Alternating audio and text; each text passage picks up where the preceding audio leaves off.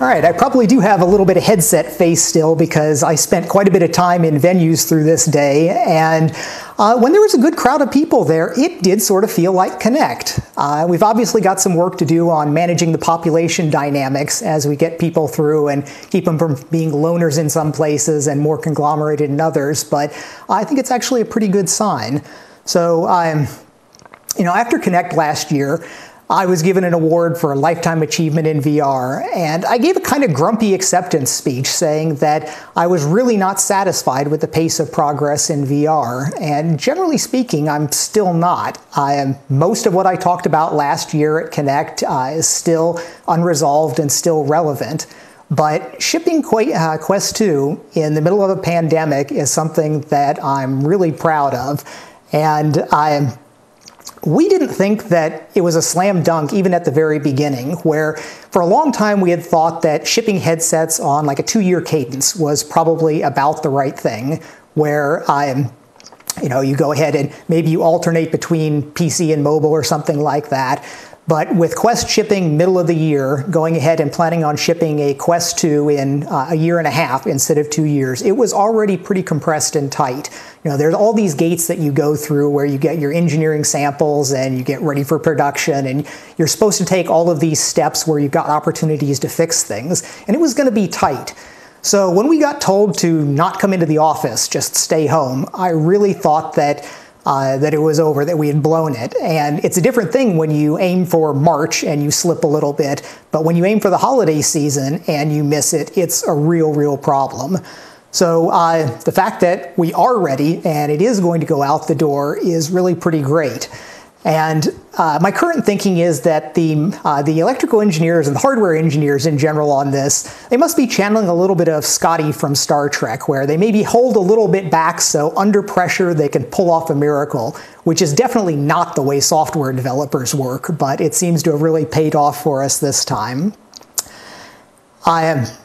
Someone had commented that the rebranding here with Oculus Connect becoming Facebook Connect and rebranding again to Facebook Reality Labs, that this does kind of feel like the end of the beginning, and they might be right. Now, personally, I'm very fond of the Oculus brand, and as far as I know, Facebook is also, and that there's no signs of it going away.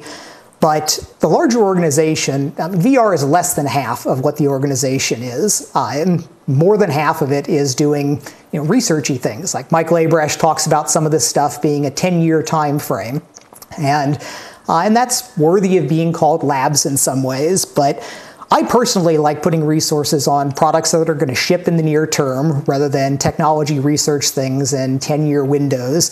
So I've always focused on the VR side of things, but Facebook Reality Labs is reasonably representative of the larger organization. Now, this could be kind of insensitive, but a global lockdown and pandemic should have been sort of the global coming of age for virtual reality, where this was the opportunity to defy distance, defy reality, and all of that.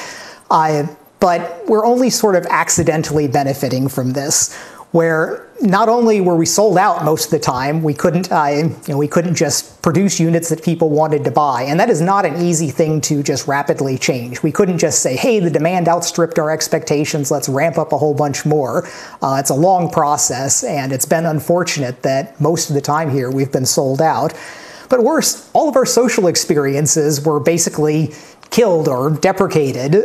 We had room spaces, co-watching, and all those are gone. And venues has been in maintenance mode for this entire time. So we made this huge bet on Horizon, and we've had all these people working on it, and you're seeing some of the fruits of that finally with the Venues 2.0 now. But basically, we weren't ready. We had all this effort going into it. We had let the previous products more or less rot or go away. And I had made a pitch that, well, can we just resurrect rooms for this time? I mean, rooms for the pandemic here. We could spin it back up. There were people that were enjoying it. We were getting to the point where it was a good experience, but it was still 3DOF optimized. It wasn't set up for 6DOF. We could have run it, but nobody wanted to basically stop the scheduled things and everything that was already planned for this time to go work on something like that. So, frankly, I'm kind of embarrassed about our social story here, but thankfully the slack's been picked up by a lot of the third parties. And I frankly envy the learnings that they're getting out of all of this, where, we see the numbers and we see lots of time spent in these, and there are lessons that you just don't learn even with a big, well-resourced team that's set out to go, told build something great. But it's a different world when you've got thousands of real users going through it versus just your internal testers. We are getting close to the point where we're going to kind of learn those things, but a lot of it's going to be relearning things that other people already have. So unfortunately, location-based VR is probably taking a terminal hit from this. It's going to be a long time before people probably feel comfortable going someplace and putting on a shared public headset. And that's too bad. There's been a lot of companies that have tried innovative things, and some of the experiences were really pretty magical. But I think it's just going to be a tough business case there. But on the other side, exercise as a primary application of VR is really winning, where at the beginning we thought that this seemed a little unlikely, that sweating in the headset just seemed like it was going to be a real problem. We had a lot of worries about fogging that we had on some of the earlier headsets.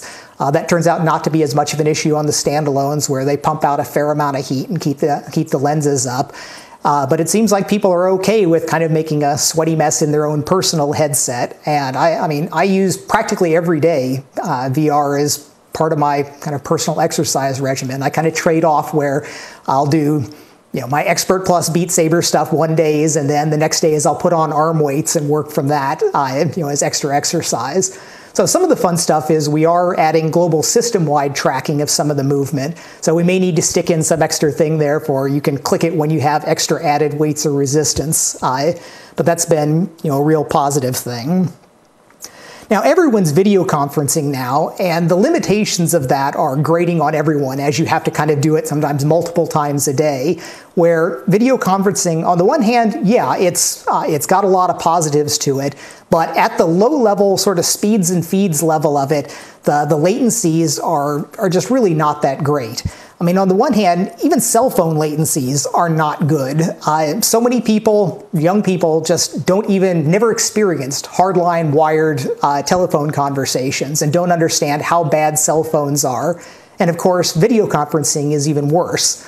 The last time I timed some of these things, we had like an AT&T cellular call was 700 milliseconds latency. And the last time I timed it in Horizon, it was a little bit worse, like 770 milliseconds. It may have improved a little bit since then. We do have sort of a mandate to go lean on this a little bit.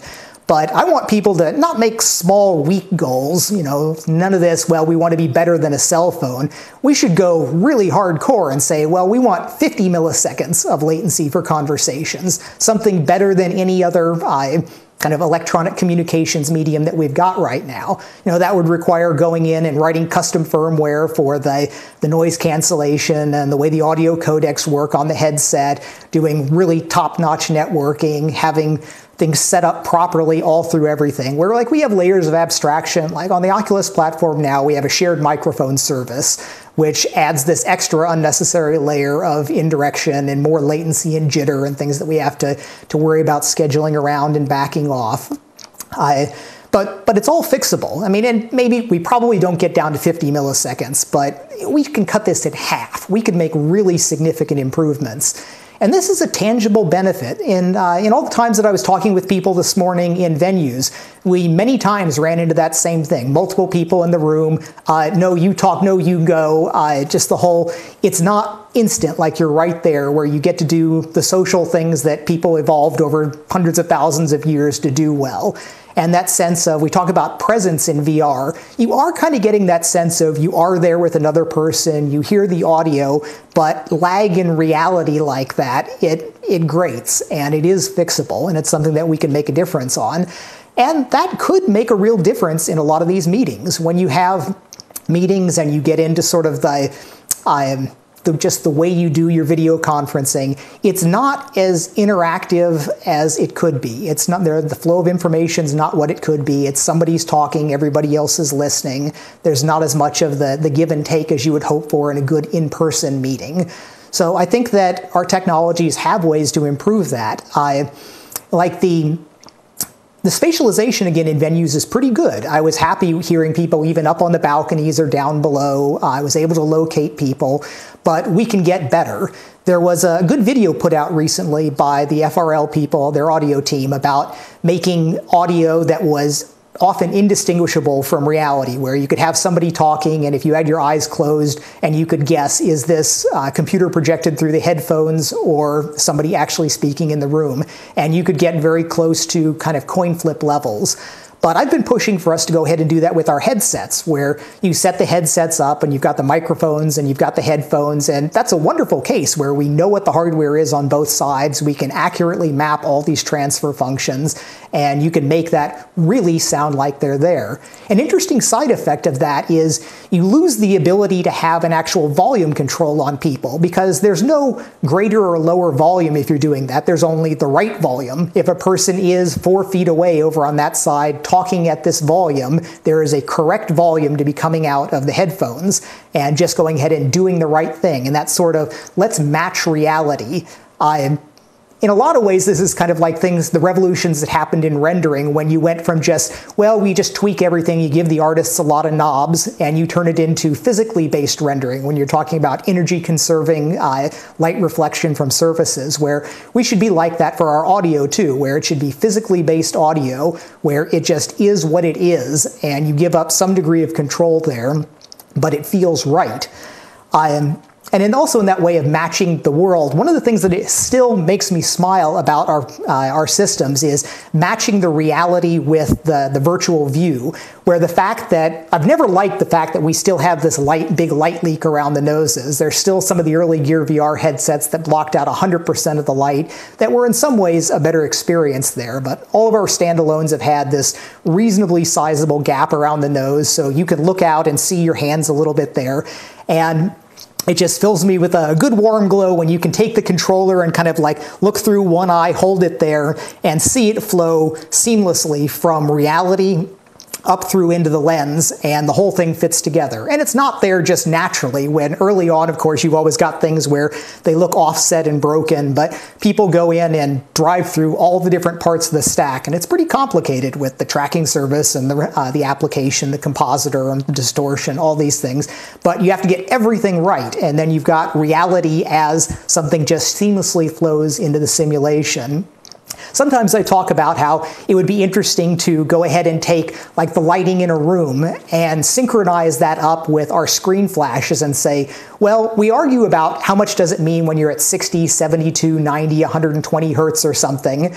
It would be fun to go ahead and take that and say, all right, here's our headset. Let's also synchronize the lighting in the room. No external ambient lighting, but just high frequency LEDs pulsed exactly like that. And then map it the same way, where map the exact room in virtual reality, and then be able to move the headset off and kind of squinting off the side and have it be a completely seamless situation. So I think that matching reality is an interesting approach. And eventually when we have people in there with sort of the codec avatar level things, that'll be a whole nother level, but that's not coming real soon for our mobile systems.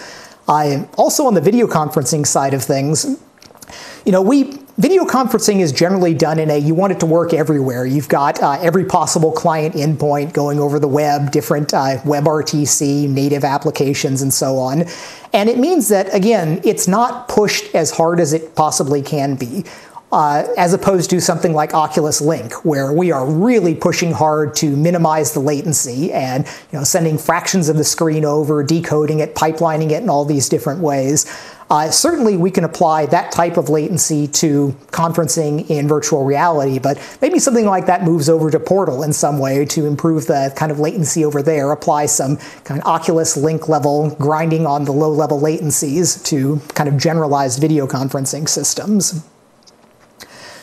So the original Quest turned out to be more right than we really expected, and the biggest problem was that we really didn't make enough of them. But Quest 2 is better, faster, cheaper, and we're making a ton more of them.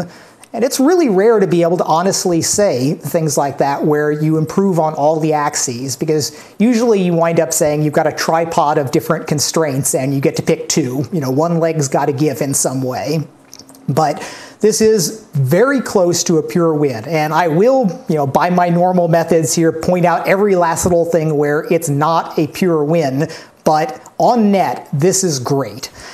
So the biggest thing is every Quest app should look better on Quest 2, where it's a higher resolution screen, it's a faster processor, so things should be smoother. We automatically adjust up the resolution so things wind up looking better.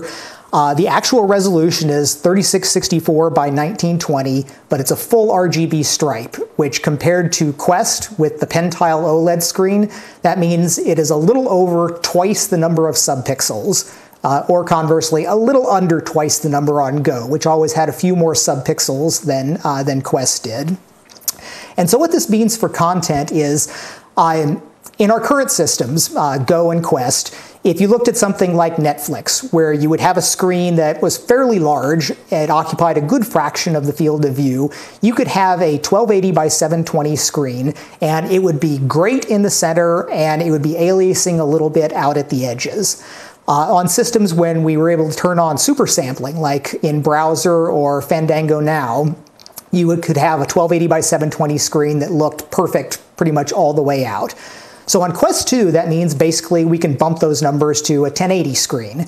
So you can either have a non-subsampled, non-super sampled screen that stretches kind of like IMAX style, or if you're super sampling, it can turn into something that's just home theater style. Or you can take something that's a little lower resolution, like a 720 screen, and it now works out as something at monitor distance, like a real person's monitor rather than these gigantic screens that we've typically used. But this means that you can have multiple 1080 screens, in a big setup. I mean, I have triple screens here set up for my desktop work. You can set up triple 1080 screens or something. They're bigger now in VR, but this is getting to the point where you can start doing real work with it. It might have some advantages over laptops in some situations. Now, the new feature that we've got that we've never tried on any of our systems before is this notchy interaxial displacement adjustment, where Quest had fully smooth adjustment where you could kind of analog slide it to exactly where you wanted. And Quest had two independent screens. The screens moved with the lenses and the entire thing moved. With Quest 2, it is a single LCD screen and the lenses move on top of it, and they only move to 3 separate positions. We've got kind of a standard, a narrow, and a wide. And in wide, because it is just a single screen, when you move them all the way out, you do wind up sacrificing some field of view. So the field of view pulls in a little bit where you've just got black at the edges. So it's not ideal. People that have wide fields of view will notice that lack of field of view in Quest 2 relative to Quest. But it's probably, again, net the right solution, where it's better than Rift S or Go that had no adjustment at all, and it has allowed us to get this kind of much better screen for it. Now, in general, the LCD versus OLED trades, we've hopped back and forth between all of our different headsets on this, and most of you know the kind of the trade-offs here, where the big ones are with OLED, you get a little bit less latency because they change instantly, you have a little bit purer colors, and you have, at least in theory, pure blacks. But because we had to do mirror correction to kind of get rid of some of the speckling and inconsistencies on the displays, we wind up not quite getting that whole win, and we wind up getting this black smear and sometimes 2-frame rise at low ends of the display range. So in general, I've thought that, like on Go and Rift S, that the LCDs have netted out a little bit better, even at comparable resolutions. Now when we're at twice the subpixel resolution, I think this is a really clear win, and it is clearly the best display that we've ever had. But the one drawback that still does matter is the latency hurts you a little bit, where you command the LCDs to switch, but it takes them a few milliseconds to actually get done changing, and then we blast the backlight behind it. We still do have a little bit of an advance here relative to the previous ones, where previous displays had a single backlight. We command it to flash and it would do a 1 millisecond burst over the entire thing. Now we have that split into two pieces. So the left eye and the right eye kind of get their own separate bursts, which gives us a little bit more cushion to pull things in, where we don't have to wait till it's scanned all the way across and the very last pixel has had time to transition before we blast the screen. We can scan out half the screen, wait a while the second half of the screen is scanning out, blast the first eye, blast the second eye. So this is sort of a very limited version of the rolling shutters that we would have on Gear VR or on Quest, where it was continuously scanning out. And we've always had arguments about the relative merits of rolling shutters versus global shutters. And somebody did point out that with the two-eye flashing at one part in home when we're scrolling the content sideways at kind of a constant rate, because there is this slight delay between the left eye and the right eye for the same content being rendered, it felt a little bit like the panel was moving in and out in distance, because your eyes would recognize a little bit of a disparity because of the same image coming at different times. Now, we always had that on the full rolling shutter systems, but it is still something that makes a little bit of a difference. So right now, I am at the same frame rate. There's a little bit more latency on Quest 2 than there is on Quest 1, because we have to wait a little while for the LCD to settle and before we flash the backlight. We can usually claw that back by running at a higher rate. Now, we were designed to run at 90 frames per second on this system. We ran into some kind of last-minute problems where it's shipping at 72 by default, but we've got a little experimental option that you can turn on, where what we missed for a while was that Guardian now runs as a whole separate process, and a lot of our stuff now can take, our compositor takes input images from multiple different clients, where like the pop-up dialogues, the actual game screen, AUI, all of these can come from different places. But it winds up causing a little bit of a problem now that we have both 72 hertz and 90 hertz and possibly 60 hertz for some media cases. But Guardian rendering at a different rate than that winds up making the whole thing feel pretty juddery. So we're shipping it initially at 72. We'll sort this out and get Guardian to dynamically adjust to the right frame rates for that. But when you run at 90, then our latency is pretty much a wash. We do actually have the possibility of running this display at 120 frames per second. This is again one of those cases where the display engineers are like, well, we designed this for 90, it's certified for 90, but somebody just went in and said, hey, it kind of runs okay at 120.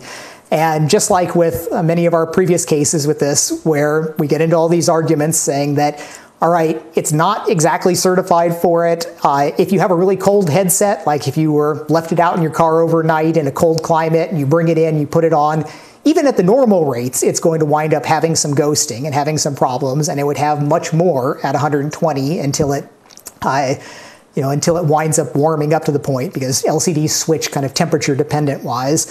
But realistically, there's not many mobile applications that could run VR at 120 hertz well. But there are some, like our Shell application. You could be in browser or something like that and watching at 120 hertz. And for some people, there are still a slight difference between 90 and 120 hertz. And I'd love to see something that really competitive games like Beat Saber or something being able to run at 120 frames per second. Going by the way things have gone historically, it probably won't happen, but I hold out some hope. To kind of go again with my Star Trek metaphor there, it's like, Scotty, give me warp 10, the ship can take it. We can hold together on this. But that would carve a little bit more latency off still. It would be a little bit more stable. We also have another new tool for this that I was super excited about, this idea of dynamically firing off the retraces instead of always waiting for exactly whether it's 60, 72, 90, 120 or whatever. The idea that on PCs you have a lot of monitors that just let you run your frame when you want to. And that is great for smoothness. Instead of getting into any of these lurchy steps where you just barely miss the frame rate that you're targeting for, you just run it out when you want. And it is a almost pure win on a PC monitor. But the difference is that that's full persistence display, where the backlight is essentially always going, or maybe it's PWing at some incredibly high rate for dimming. But the difference is in virtual reality, we just have this one blast of the backlight. And I had hoped that it would be okay, of just like reading it, okay, we missed 72, it's actually only 70 frames per second. But our early experiments show that modifying this much dynamically leads to a visible flickering, but I'm not sure, I'm not convinced that this is the case yet. This is one of these things where we need to get back into our laboratories and put on some really high-end sensing equipment and run all of this, because there's a lot of things that could be going wrong with this. Because we have kind of different timing for the backlight flash versus the scan out. And it doesn't look good right now, but I have some hope that we haven't done things exactly right, and that we may be able to get some more out of this. And that would be great. And we also had somebody made a clever suggestion for a fallback plan where if the killer is the flashing of the backlight, it's possible that we might leave the backlight at an exact cadence, but delay the scanning out until we're really ready, and that could get rid of a bunch of our cushion, where it would still be coming out at exactly the same time, but if we started the scan out late, it might leave a hint of a ghost, but that would still be better than an entire frame judder. So we have some fallbacks that we might be able to pull in, one way or another.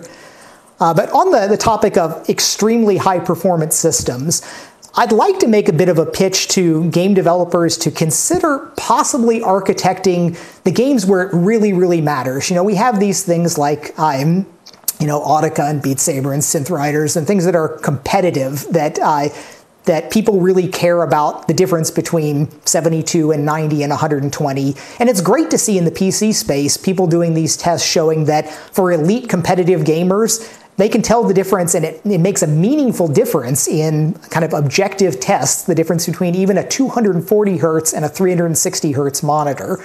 So I like to think that there's some headroom for doing kind of exotic things here. And the way games are structured right now is you start your game frame, you say, what's my predicted display time? You ask the VR system for that, and it tells you that whatever you do now, I am going to wind up showing to the screen, usually like 48 milliseconds or something in the future. It has to go through the game simulation, the rendering simulation, the GPU needs to draw it, the compositor needs to put it together. It's this long line of things. So there's this 40-something milliseconds of delay. Now, you can carve that down. If you don't have extra latency on, you can pull one frame out of it, you can kind of phase align different things, and you can nudge this in different ways, but it's still a substantial double-digit number of milliseconds. And those wind up being extrapolated. If you're pulling your arm out and the trigger gets pulled here, it'll return saying, okay, trigger went down, but it's predicting a little bit further ahead, this extra 40 or 50 milliseconds. And that's just the way the games are set up right now. You get this stuff, you do your simulation, and then you do your rendering, and it goes through the whole pipeline. But it's possible to change this so that instead of saying, I am simulating what you're going to do 40 milliseconds from now, you could be simulating at an arbitrarily high rate. There's lots of stuff where if you're doing simple things, like some of these things that are almost on rails and you're just pointing at things, that could be done at a significantly higher frame rate. You could do it at 200, 300, whatever frames per second. You can go all the way up to, we deliver 1,000 unique IMU samples per second, and it would be possible to do some very precise positioning with that. But you would have to structure your game so that what gets rendered is not just what's been most recently simulated. So you'd have to do a little bit more decoupling, but it's an interesting thing that I'd like to see somebody take a stab at and then do a rigorous objective A/B comparison. Set somebody up, here is conventional frame synchronous rendering, and here is 500 hertz super sampled stuff, and see if it actually makes a difference. It might. So now, Link is supposed to be the convergence, replace PC headsets, where we have, Quest 2 is supposed to basically be the future of the Rift line as well as the future of the Quest line. And on day one, when you plug it in, it's still not going to be quite as good as, as a PC headset. We're still doing the compression, there's some extra latency, there are these things that we go through where it's pretty darn good, but, it's not as good in every respect. Now, we have the potential for actually making it better, where we can run at these higher frame rates. while 120 hertz might not be anything that a mobile system can do, there are PC games where that might be more reasonable, and we have a much higher resolution screen. So even if we do wind up doing video compression, we may be able to get higher quality images in some ways. We may be able to do various image amplification things. So I have reasonable hopes that it can get better. I mean, last year I laid out some of the opportunities that we have for really taking advantage of the full USB 3 bandwidth on the link, where we could have much better latency and quality than what we're doing today, but it would be a very different system. So I still think that there's some useful things that, that we can pull together with that. There's going to be easy things, just turning up rates for all things on Quest 2, where it's got better video codecs. We can do 8K video. The latencies probably aren't significantly better, but we can throw a lot more bit rate at it. Where it's been, almost it was silly shipping a USB 3 cable initially and making a big deal out of it when we couldn't ship more than 150 megabits, and when USB 2 cables work just fine, just a couple of milliseconds more latency in the actual wire transit time. But we've got more opportunity to throw more through it, but still nowhere near the full bandwidth with conventional encoders. But there are other more dedicated things that we can do when we get the time to it. It's possible that the Q-Sync type things with variable frame rates, if it turns out that we are mistaken with our current approach and the flickering is not absolutely inherent in dealing with that on a low persistence display, that should help with Link. Being able to make it low dynamic frame rate all the time would be a positive thing for that. And we should be able to, if you're going to plug a cable from the headset to a PC, there's things that we should be able to do kind of going the other way. Like we should be able to make recording and casting and things like that work more reliably when you've got a wired connection to a PC. There's lots of places when you are in Wi-Fi hell zones at conferences and things that you just can't expect to do anything wirelessly, whether it's casting or streaming or anything.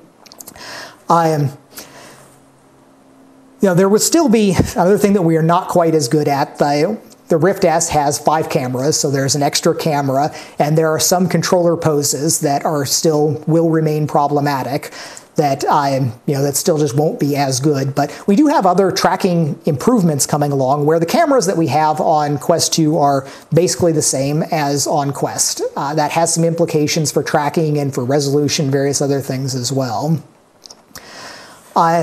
We still haven't announced a full wireless connection system for Link, and we have these interminable arguments internally about this, about quality bars, and I keep saying that I love the fact that I have existence proofs where whenever we argue about this, I can say right this very minute someone is using a wireless VR streaming system and getting value from it. It is not as good as being wired. It is not as good as we might hope. It might not meet your personal minimum quality bar, but it is clearly meeting some people's minimum quality bar and delivering value to them because they keep coming back and doing it. So I continue to beat that drum where we should have some kind of an air link. And then it gets even more controversial when we say, well, if you've got an air link that you can talk to an arbitrary IP address, then, well, what about cloud VR gaming? And that just turns the knob even further there where, okay, obviously it's even worse. Obviously, more people are going to find this unacceptable and it will be a terrible experience for more people.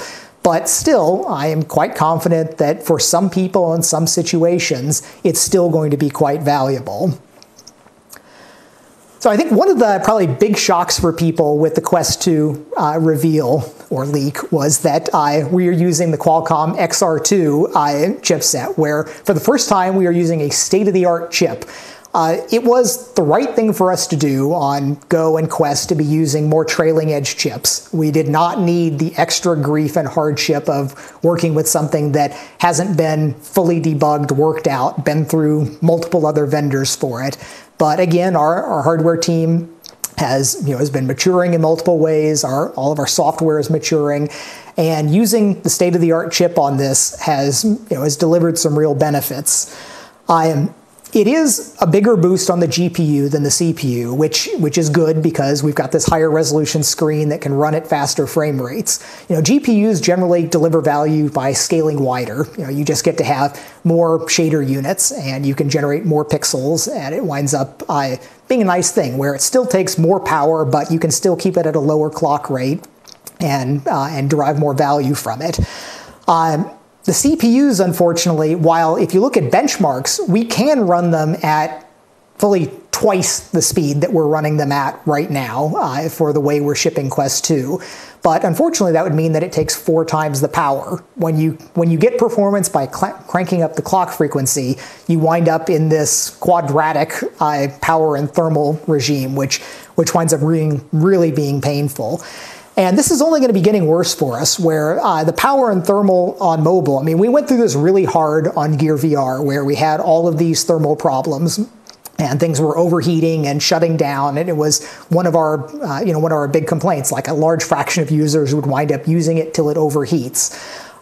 We got away from that on Quest, especially, where we had active cooling. We had a fan going there that that could basically cool the entire thing, running at pretty much peak clock rates.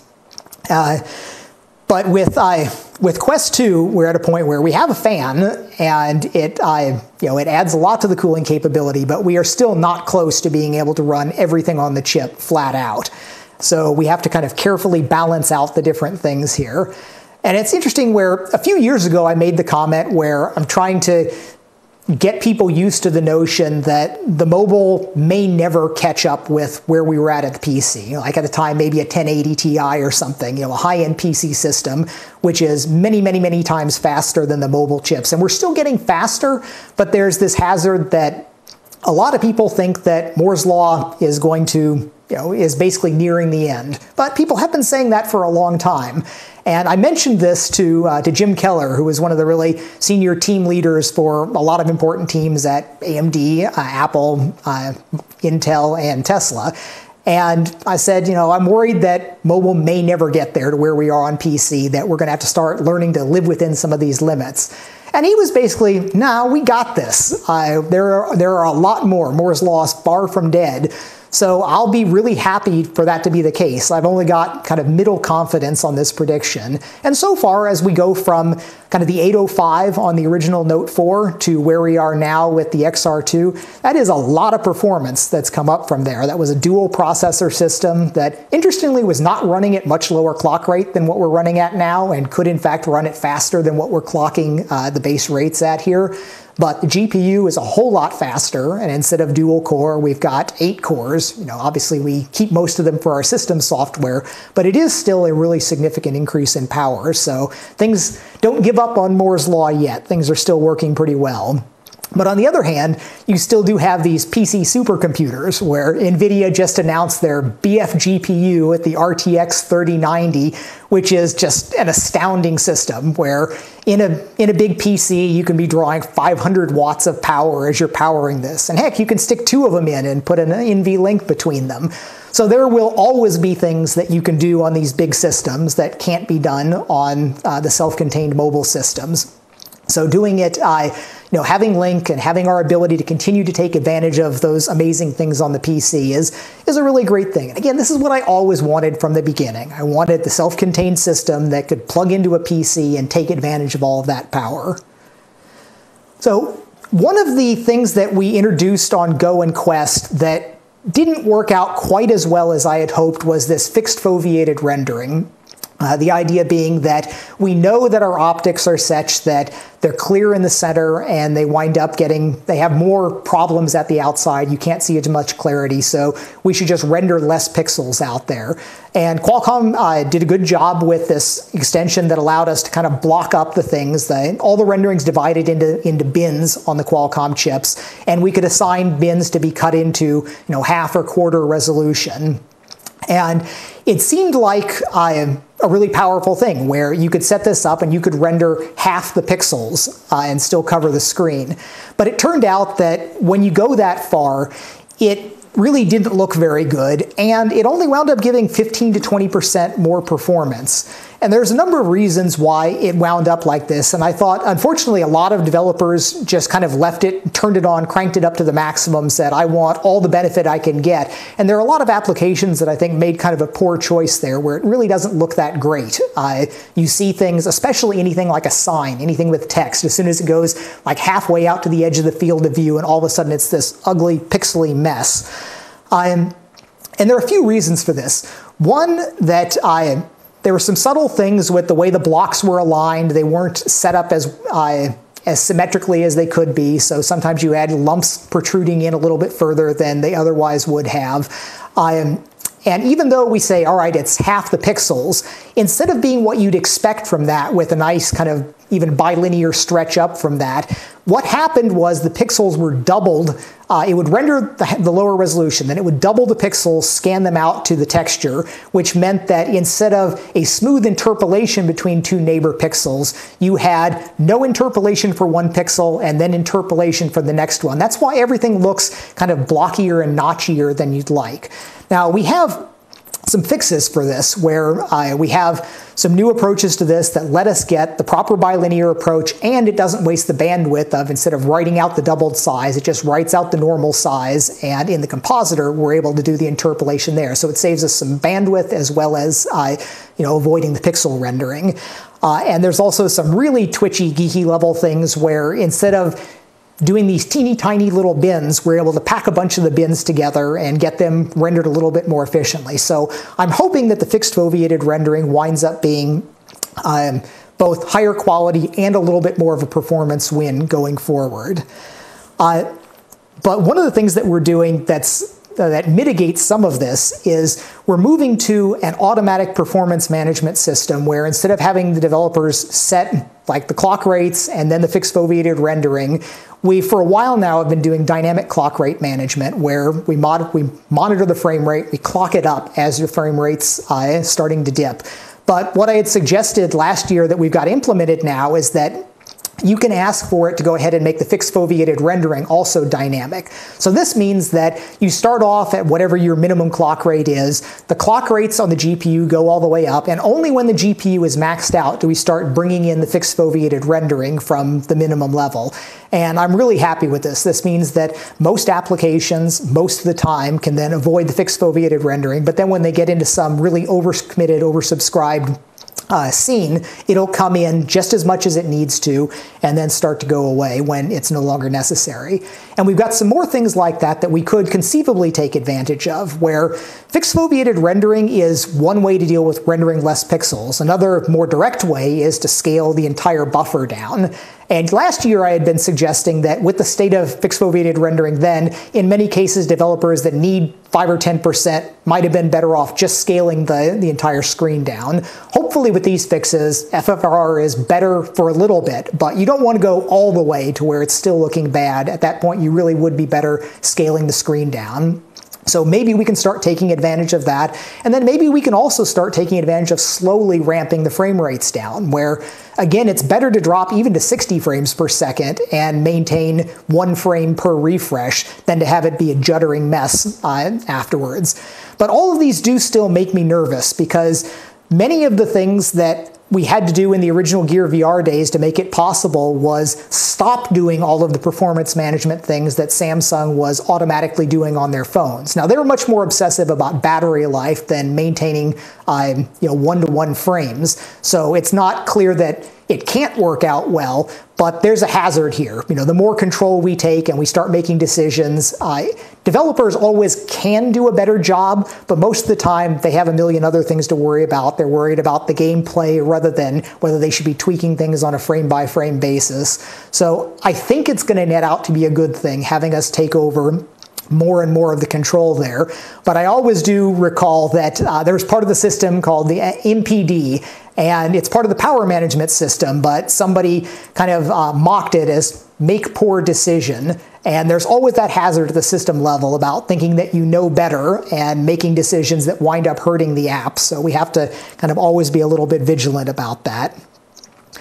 On the power budgeting side, the CPU clock speeds, one thing that's especially unfortunate, the XR2 has not only big cores and little cores like we've had for a while, they have one of the big cores is a prime core, which has a little bit higher clocking capability and more cache, and it should be kind of you burn more power, but it can run faster. And for a lot of game systems, that could be a really great thing. I mean, usually you have your kind of your game thread or your render thread that you know is the critical path, that it's the long pole, and that's what always causes frames to miss. And it seemed like that might be a good idea, pin that to the prime core. But it turns out when we did a bunch of measurements, the prime core just uses more power, even at the same clock rates. I mean, I guess bigger cache means something. There may be other architectural issues about it, but it's really unfortunate where we wind up clocking the prime core down a little lower than we clock the other gold cores. If we just had more thermal margin, then we could run these things significantly faster. We could unlock other performance capabilities. And, in some other ways, I regret that I see us becoming almost more like Samsung as the company matures and ages, where when I started on Gear VR, I remember doing systraces and going, what is all this garbage that's taking up our CPUs? What are all these processes running? And these are not part of the application that's running now. And we try our hardest to keep all of our system stuff off of the cores that are reserved for the games, but some things kind of creep on, and it's not free. The other cores still do have parasitic bandwidth losses, and we have more and more processes and services that we're spinning up for different things, and it creeps into everything. It's the whole independent processes are a leaky abstraction, and we have to continue being wary about this. But as the company grows, everybody wants to have your own team, have your own application, have your own part of the system there, and they run independently, and they wind up tripping over each other in a bunch of different cases.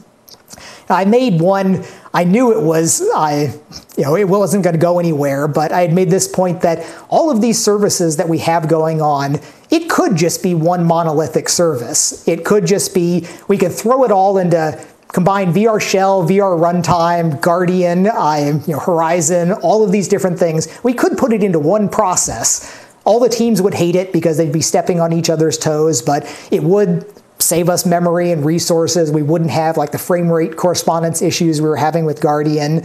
But this is trying to push back the tide. It's not going to happen. I'll fight the good fight as much as I can there, but this is going to be a kind of a continuous problem. Now, we got a lot of benefit in Quest, especially from using the DSP on the 835. We have several new toys on the XR2 to deal with. We have some little computer vision accelerators, and we have the tensor accelerators for some of the neural network work, and we're going to get good value out of this. And it's a good thing that we don't have too many people really twisting our arms for like external access to this, because we wouldn't have the bandwidth to deal with it. I know if I was writing some from scratch custom engine for VR, I would want to get my hands on these, but they're not coming to user space for you anytime soon, unfortunately. But it does let us do more inside the power budget that we reserve for ourselves. And there's the idea of custom silicon, like what can you do for this? For the most part, like the GPUs are doing what VR mostly needs for it, and some of these things with the computer vision and tensor accelerators are getting us some good value. But there is always this case of you can always specialize something a little bit more and make more, take more advantage of it. But the lead times on this are really long. Qualcomm was asking us, it's like, hey, what should we put in these things really early on? I mean, way back in Gear VR days again, when they're planning XR2, they were coming and saying, what kind of custom stuff would you like to see in there? And I was kind of like, heck, that's years in the future. I don't know what our computer vision stuff's going to look like. Most of the neural network acceleration stuff wasn't even really on my radar at that time. So they had to have a lot of foresight to be looking ahead to get those things in and land. And I'm happy to be taking advantage of them right now.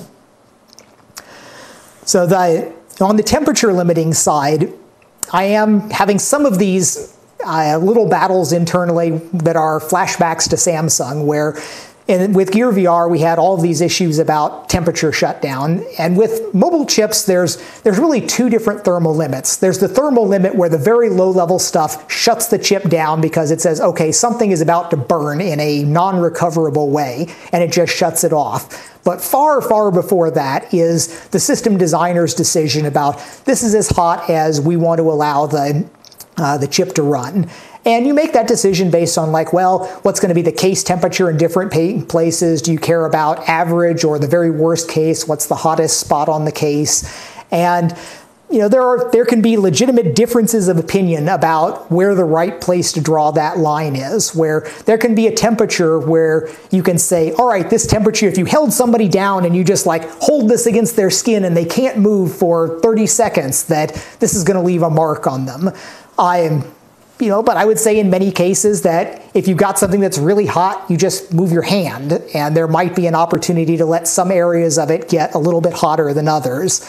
And there's lots of options on cooling where you have the choice between a completely passive solution, like Go is very nicely engineered, an aluminum front plate, heat spreaders behind it, and it was possible to overheat Go, but for the applications that it had, it worked pretty well. With Quest 2, we've got a fan inside there, and it can spin up and move quite a bit of air when it needs to. There was one build where the fan was broken and it was on all the time. And I was like, I thought something was wrong with the audio circuit because it sounded like there was a whole lot of static coming through the audio system because it was just making this buzzing all of the time. And there's the trade-off with fans where you can be small and fast or big and slow, and heavy goes with the slow. It's kind of the helicopter versus jet engine way of moving air. But there are limits to what we can do there, although we could thermal engineer a lot harder than we do right now. But in the end, my kind of Turbo Ferrari style of engineering is probably not the right endpoint for consumer head-mounted displays. We don't need melted pistons and broken input shafts here, but I do try to tug a little bit here where there is a tendency to perhaps over-conservatism in some ways, and we can take a few more steps towards a little bit better performance. Now, in some non-obvious ways, with Quest 2, we really are optics limited now, where instead of being able to look at the screen and say, well, clearly I can see screen door effect, I can see the individual pixels, now this is for applications that do everything right. Now there's a right way to make peak quality content. If you wind up with a super sampled layer with properly sized content that's sRGB and all the right things set up, and at that point, over all but a very small part of the screen, we are rendering pixels that wind up not being directly perceivable. The obvious thing is that the quality of the optics, where we've always had the Fresnel rings around the outside that cast our God rays in, wind up kind of chopping up things at the edges. The optics designers have to make tough calls as they trade off between fidelity in the center, and we've got a flat screen and curved optics, and it's just hard to make it work the proper focus all the way across the edges, and trade-offs are made. But there's some other things that are not as obvious, where chromatic aberration correction, we do correction for this, where the chromatic aberration, you get you put white on the screen and you wind up with red, green, and blue being stretched apart from each other. And it's not, we do a good job now where you can still see a little bit of a fringe from it, but if you look at the uncorrected screen, like if you popped the lenses off of the head-mounted display, like a little letter A near the edge of the screen, the chromatic spread is so great that it's not one letter blurred with offset color bands. You have a red A, a green A, and a blue A that are actually completely separate from each other. They're spread that far apart. And because these the filters on the LCD are not perfectly chromatically pure, the corrections that we do from this does mean that while we're able to mostly smush everything back together, there's still a little bit of a smear between all of those regions that winds up acting as a little bit of defocus for things. Now, this is also why subpixel rendering just doesn't work on VR. Like the font rendering techniques that people do on desktops to go ahead and get kind of clear type subpixel, like red, green, and blue independent rendering, it's pointless to do on VR because we do not resolve chromatic aberration down to this subpixel level. You can go ahead and say, well, I'm going to render something different for red and blue, but it's going to be moved around based on how you've got the headset on your head, versus how wide your eyes are, what you've got set up. Like this is something that you can do in your own headset, where if you look at a screen, you look over in kind of one corner and look at how much the fringe is there, and then just adjust the headset a little bit, and that fringe will move a macroscopic amount, like potentially a pixel or two, depending on where your eyes were. Of course, if you don't have perfect IPD for whatever it's set up for, that becomes more of a problem. Now, this is possibly something that eye tracking could help with. In general, I'm not as bullish on eye tracking for foveated rendering as most people are. It's exciting you've seen the demos with the ray trace stuff where you look over here and you can throw away 95% of your pixels. For a bunch of reasons, this is probably not going to work out as well for our conventional headsets with conventional rendering and the way we can do foveation. But interestingly, this might be a possible way where even if you don't have super fast reactions, if we're able to tell where your eye is relative to the lenses, we still can't correct focus, but we could have theoretically unique chromatic aberration corrections for each eye position. And that could let us claw back some of this to the point that maybe we could do subpixel resolution, and that lets us in that small sweet spot where the optics still are good enough, we could claw a little bit more resolution out of it. Now, there's another interesting kind of techie bit with Quest 2 where I was so proud of the hack for using the display processing unit, the DPU, to do chromatic aberration on Go and then Quest. It was this wonderful way that this part of the hardware that we really weren't using for anything could do this part that took up a significant chunk of the GPU. And we got a little bit blindsided by one of the internal details on the XR2. While for almost everything, it's just a superset and better. But there's one tiny little thing in the display processor where somebody must have gone, nobody uses all of these channels, and some of the channels got a little bit downgraded. So our old scheme for doing the multiple windows and stretching the red and the blue separately from the green no longer worked directly. But one of the engineers made a fairly heroic fix late in the game that used yet another feature that we weren't using of display right back to memory that allowed us to go ahead and composite things together and still get our display CAC. It's wasting even more main memory bandwidth to the point that I'm really wincing about it, but it turns out these chips really have more main memory bandwidth than most of what the GPU and CPU use, so it's still kind of working out okay for us. So, if we are optics limited, where do we go from here? There's different optical things that future headsets could have where you could have more complex optics. You could have doublets or, many of the kind of the ancient age head-mounted displays, when they still had terrible displays before Rift, some of them had crazy, insane optic paths. Some of them had literally like a dozen lenses. They were designed by like microscope designers or something that would just have all of this stuff that would give probably this perfectly square. They didn't even do distortion correction, so they would go through all of this. It's possible to have flat focal fields and very minimal chromatic aberration correction. You can get a lot of this if you're willing to do exotic optic trains like that, but in those cases, they were glass, they were heavy, and one of the things I would worry about consumer-wise is drop testing, where if we were doing this in the normal auditorium, I would ask for everybody to raise their hands. It's like, how many people have knocked one of their headsets like off a table and had it clatter to the ground, and wondered, did I just knock something out of alignment? Now, in our current situation, the most hazardous thing is the cameras. The lenses with a single lens is in pretty good shape, but on Quest, cameras getting knocked out of alignment, that was one of our real concerns with drop tests, and we've got various things with dynamic calibration going on. But if we had an exotic multi-lens optic system, that might be a problem. There are other exotic optics with pancake lenses and multi-bounce polarized systems that can offer some more robustness and possibly higher quality at the exchange of possibly having some other issues with ghosting. If we don't wind up getting better optics and we still wind up with something similar to our current Fresnel systems, then it might turn out that displays are maybe better served by going to high dynamic range, doing some of the things with localized dimming and rescaling everything and having brighter areas, because even if we didn't get more fidelity, that could still make better experiences and have some good benefits there.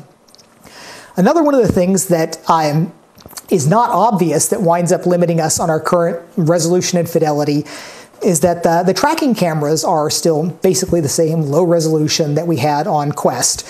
And it's surprising that these low resolution cameras track as reliably as we do. They are very subpixel accurate, pretty deeply subpixel.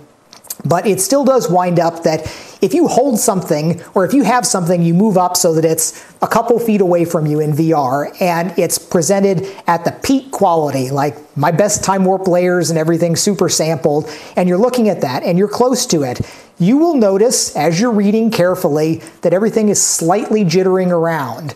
And that's because it's at the limits of our tracking precision. Now, various things you work around this, where if it's a giant screen on a billboard far away, then it's not a problem because the translational rotations, our attitude change is super precise. The IMUs are very, very good. It's the tracking that we base off of the optical cameras that has a limit to it.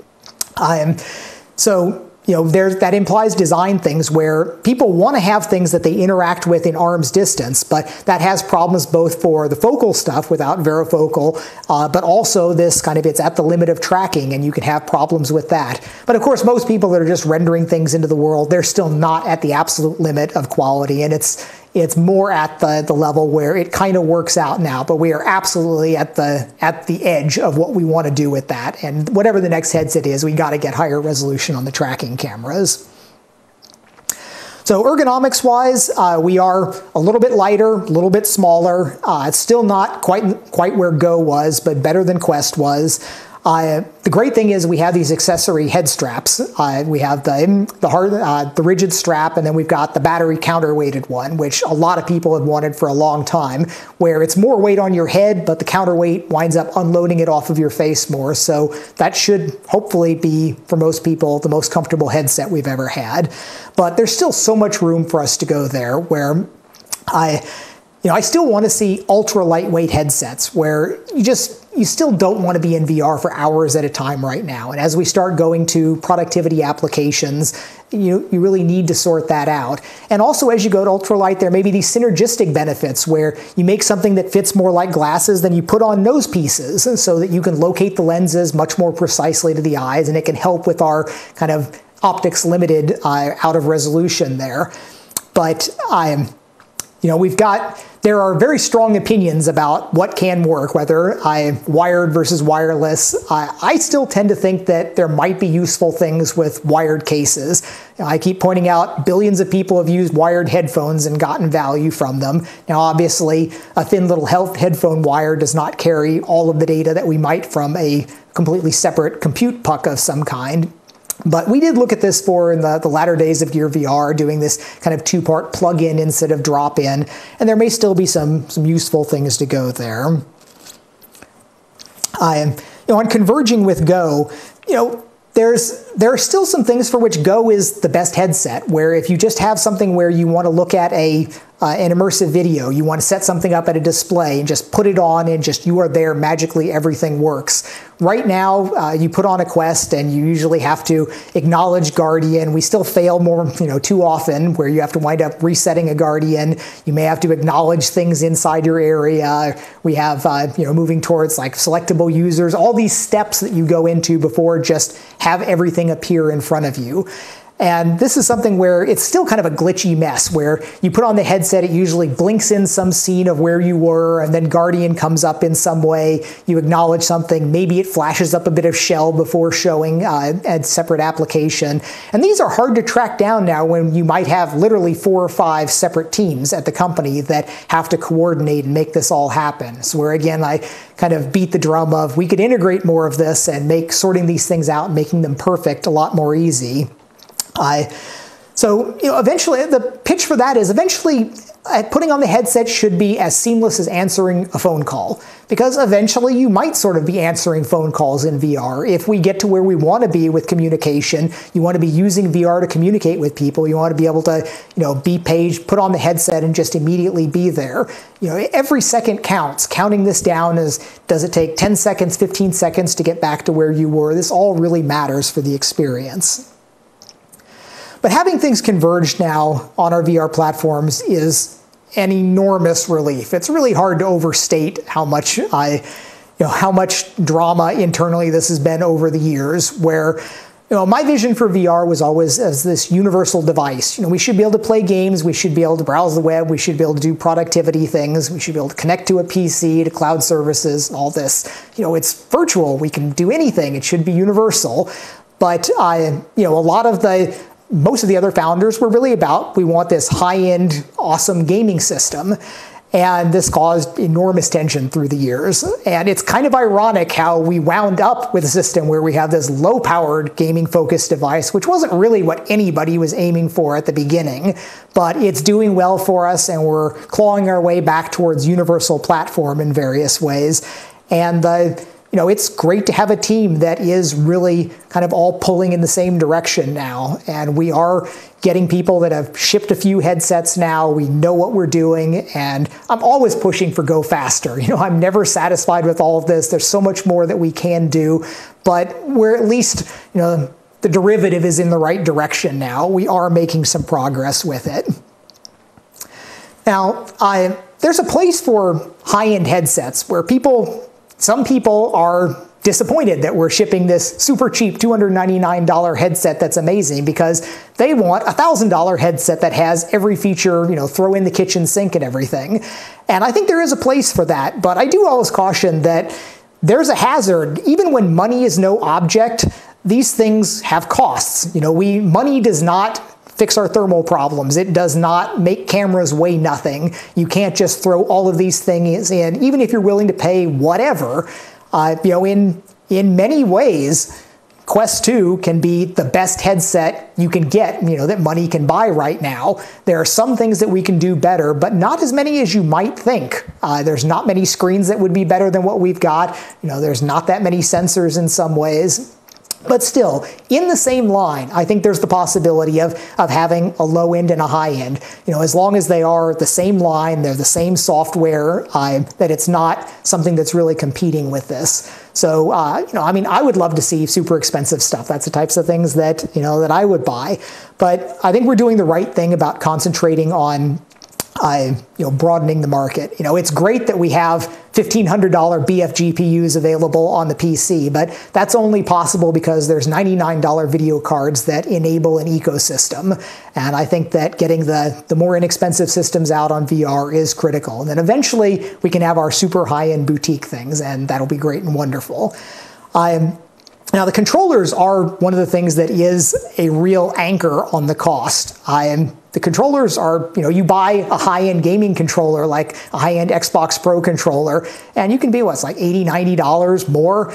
Our controllers aren't quite that expensive, but they are a significant chunk of the bill of materials when you're looking at something like Quest 2. So of course we are thinking about how can we make things that could fill exactly the Go niche of things that are used for media, location-based things, and you say, well, can we make something like this that works seamlessly without the controllers? And you can see the steps that we've been taking towards this with hand tracking and with voice control.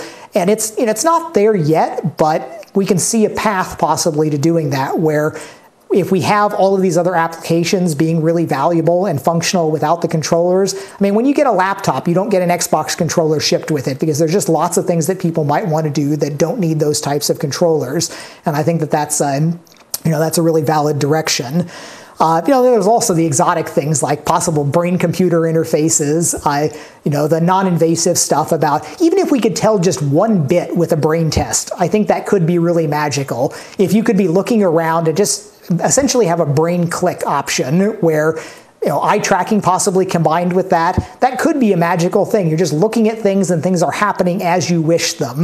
The latency on the non-invasive brain stuff is not what we'd like for precision control, but it might be possible to get there, and and that would be pretty neat. So our current controllers, we call it our Constellation tracking system with the little LEDs on the controller. That winds up driving a lot of our decisions on the systems, where we use the same cameras that are our global headset tracking, also for the handset for the controller tracking, and we alternate frames and we have different exposure settings for it, and that winds up being then we have to have yet another exposure setting for the hand tracking, so we have to juggle between all of these different things. And unfortunately, the controllers they're carefully calibrated, so it's hard to make third-party controllers in different ways for it. So there's lots of different possibilities. Valve does the Lighthouse tracking, which is an external system sending signals out that the controllers get, which has some advantages for being able to track behind your back and so on. There's the possibility of making cheaper controllers where instead of having the active LEDs, which cost more than you might expect on the controller bill of materials, you could have completely passive things with different shapes that instead of tracking the exact dots, it's more like the hand tracking, where anything you do with a known shape thing is going to be far easier than hand tracking. Tracking hands is hard. All the different ways that positions and poses hands get in, it is a tough problem. I mean, if you say, well, you can apply all of these resources and here is the exact CAD model of the shape that we're going to track, that could just be much, much, much better. And you could still have an IMU in it at the cost of a Go controller. So there's possibilities there to make much less expensive controllers. And then there's possibilities for more expensive controllers that track themselves. You know, you could basically put cameras and tracking inside controllers and then they don't care where they are relative to the headset. And that brings a lot of flexibility. So maybe you have a controller-free SKU, but the controllers are more expensive, but they never lose tracking in terms of being behind your back for too long, different possibilities like that. The grip fit on our controllers is something that I do think there's room for improvement for, where they feel really good in your hands. They feel like like console game controllers. Tons of ergonomic work goes into this, and you're comfortable holding them for a long time. But the difference is you do not sling your game controller around like that so much like you do when you're playing Beat Saber for a half hour. And eventually you wind up kind of making the claw and hooking your finger over the top of the controller, and that's just not ergonomic. I've tried putting friction tape around the controllers, and then it's a huge mess when you have to change batteries. But it seems like there probably are better designs. I'm saying we should look towards sports equipment and tactical combat equipment, things where performance really, really matters, and you do not have kind of the grip of a gun shaped like a bar of soap that's going to squirt out of your hands when you squeeze it when you're sweaty. So I think we've got, but interestingly, I was told that there are non-trivial industrial design cost issues with how you set up molds to make kind of better grips for things like that that may impact us. But I think that we will have some improvements kind of going forward. I wish that it was easier to make real third-party controllers for this, where, I'd love to have something, I'd pay significant money to have some custom, like, Renaissance Festival fantasy designed, carve them out of brass with shark skin grips, make something really cool that are weighted for me on my heavyweight Beat Saber days, open up a velvet case and pull out 2 awesome controllers for VR. That'd be cool, but it's just not really possible right now. You have to make these holders around the controllers, which kind of defeats, it limits what you can do for that. There's still interesting things being done, but one day we'll have all this to the point where we can make that kind of work a lot better. The haptics situation is something that makes, I wasn't a huge believer in haptics before, but it's been interesting where we had a build where haptics were broken, playing Beat Saber. It's like, wow, this really does, I miss that. It makes a difference. And we just have the most trivial kind of buzzy motor thing right now. I've thought that it would be interesting to be able to have something that's a lot stronger where, for the punching things, if you could wind up, basically pull back a spring and then let it go for a real hard smack into your palm, I think that could be good for intersecting physical systems in a way that you don't get with just kind of the gentle buzzing. And maybe we should put haptics into the headset, where some people theorize that little buzzing on the head actually can help with simulator sickness, but it could be another feedback for, you just got popped in the face in the boxing game, or you stuck your head into the block or into the wall in one of the, in any other game. So there might be some useful stuff there. And then tracked keyboard and mice are, we've got a direct partnership to do a specifically branded one, but it'll kind of work with a lot of things, and that'll get better as we get more experience with all of these things. And there's a lot of trends that are pushing together here with hands, body, keyboard, environment, intrusion detection. It is all about the headset learning to understand the world around it. And we have lots of teams working on this. And this is some of that big deal long-term technology about machine perception and understanding the world and figuring out how we can use it inside VR. There's a lot more yet to come there. I do worry sometimes that we're in the position of pushing technology into products without the products pulling in things that they need. There's a real hazard in the fact that we are power limited. We care about every watt that's going different places. The fact that we could have some of this deep machine perception stuff that really does not carry its weight for the experience value to the user. That's something we have to worry about, but that can be a tough fight when somebody's had a big team that's been researching for a long time and now it's time to go into production to be told it's like, well, maybe that's really not justified and we'd rather spend that watt on our game applications or something. Just another one of the internal things we have to deal with. I won't spend much time on media this year. I know I've spent like half the time talking about it in many previous years, but it hasn't been our push on Quest. It pulls a little bit back more in with Quest 2 as we're trying to subsume the Go market for different things, but we know exactly what to do. We just haven't done it all right yet. And there's not a single application that's really absolutely nailed everything, that's got color space, resolution, encoding, tempo, all of those things done perfectly, but we know how to do it. During Quest 2's development, I got some of the final footage from NextVR, and before they got swallowed up into the belly of Apple. Their very last camera rig showed some just absolutely breathtakingly good-looking footage. And there's on the Quest 2 screen, when we've got things encoded at 8K encoders, sliced up in however best ways to get our best frame rate resolution, pushing pixels around, it really does look amazing. But when you go back to, it's like, well, what do we wind up just streaming?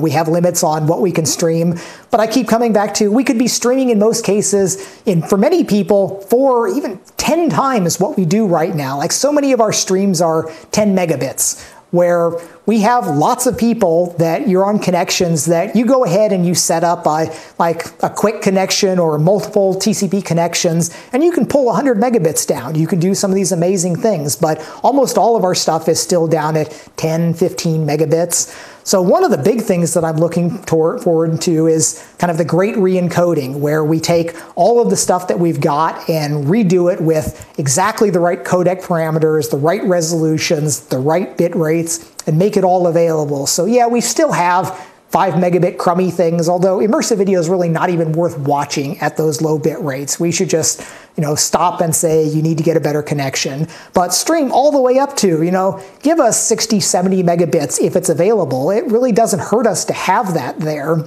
We can scan ahead and make it possible. And it's better than what people think from what they see right now. And that's been really frustrating. Another thing, our browsing experience is still terrible. You could be forgiven for thinking that we've only got 100 videos, and when you kind of go into TV and scroll through the pages, maybe click see all in a few places. But there was an internal post where somebody said, it's like, oh, we have this many 100 videos that are above our quality bar. And I was just like, no, this can't be right. I know that there are far more than that. And eventually there was a mistake in the query. It turns out, no, we have 7,000 videos that are above this quality bar.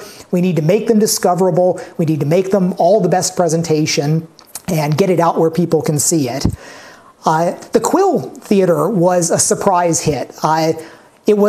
Quill, designed on the Rift, is an extremely expensive rendering system where it's all about these lots and lots, thousands of strokes from the artist, just the way you go in, and the speed you get from that is by doing this kind of sketchy way of doing things.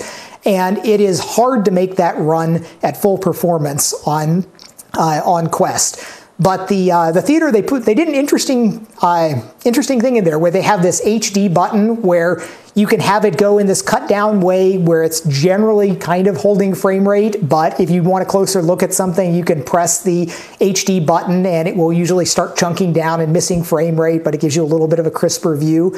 But it turned out that this sense of this kind of magical fantasy world of sketched up by artists with good audio and simple animation and the ability to peer around like through the dollhouse at it, that there was some real magic there, and it seems to resonate a lot more with people than a lot of the even highly produced immersive video content. So that was a great data point. But on the conventional media side of things, Fandango now is kind of one of our best quality presentations. We finally have essentially all the movies. They're available. It presents, this is the thing I point to where this is a a 720p screen, but it's presented with super sampling with the right color space. It's doing basically everything right there, and the screen looks really darn good. And of course in Quest 2, it looks even better because there's no super sampling effect out at the edges. It is all, you see every pixel matters. It's all within the sweet spot. And I want us to go to streaming 1080p, especially for 3D movies where we have to cut it in half and you only get really half the screen. So at that point, you're at 960 by 1080, which is definitely even less than what you could show on Quest with super sampling. And with Quest 2, we could use even more. But it is getting to be a legitimately good movie viewing experience. It's a little bit more comfortable, much higher quality. Everything is there, and we're supposed to be getting essentially all of the 3D movies. We have not gotten them all rolled in, but I'm really looking forward to having, that was the promise from day one on VR. Of course you want to watch a 3D movie. Unfortunately, the sign-up flow and everything is still pretty horrible. You have to go through and make a new account there, register on the web browser before you can get back in. But once you do, it's a good high-quality experience.